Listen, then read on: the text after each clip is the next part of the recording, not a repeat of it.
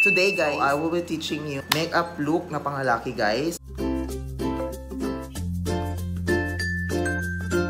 So very easy lang kasi usually tayo haggard tayo minsan guys. Kahit ako ngayon haggard. Ano yung mga gagamitin nating products for today guys? So easy lang guys na products yung gagamitin ko. So I will be using MAXI cream. Lag ko na siya 5 minutes guys. Yes, instant kinis ito guys. So ito siyang sealing cream. Fair siya guys. So may dalawang shades ito. Fair at natural. Next, I will be using this, know the brand, pero Thai siya guys. So for my kilay, because kilay is live.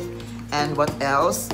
Sometimes guys, ginagamit ko yung L'Oreal Infallible 24 Fresh Wear. If may mga event ako guys, ito yung ginagamit ko.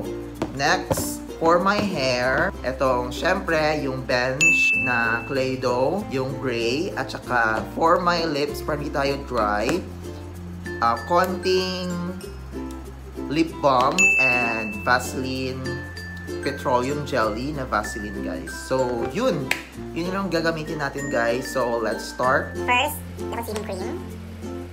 So ganyan na guys. So minsan wala akong sponge guys. So kinakamay ko lang kasi hindi ako masyadong magamit ng sponge. So, titingnan nyo guys, kasi dalawang shades ito. Merong fair at saka natural. Ayan guys, lagyan nyo sa ilalim ng ano nyo.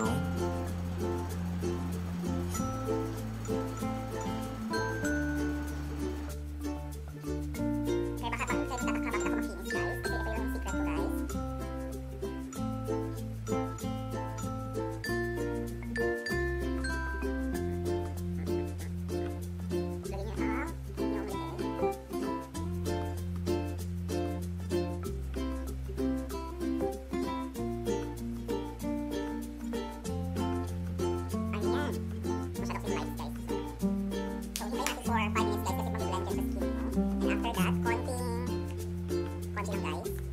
Konting L'Oreal. Lakas ng sponge. Konting lang. Sa ilalim na inyong mata.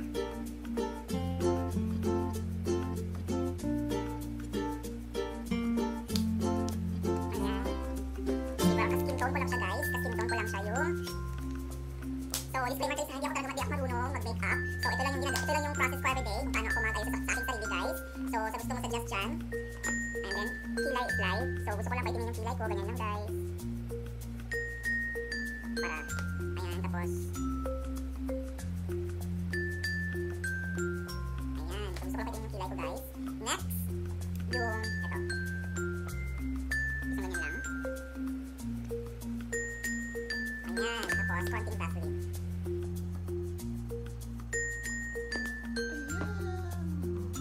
Sa bubok, ito guys, pero medyo basta pa yung buhok ko. Mas maganda kasi palagyan ng clay dough pag hindi basta yung buhok guys.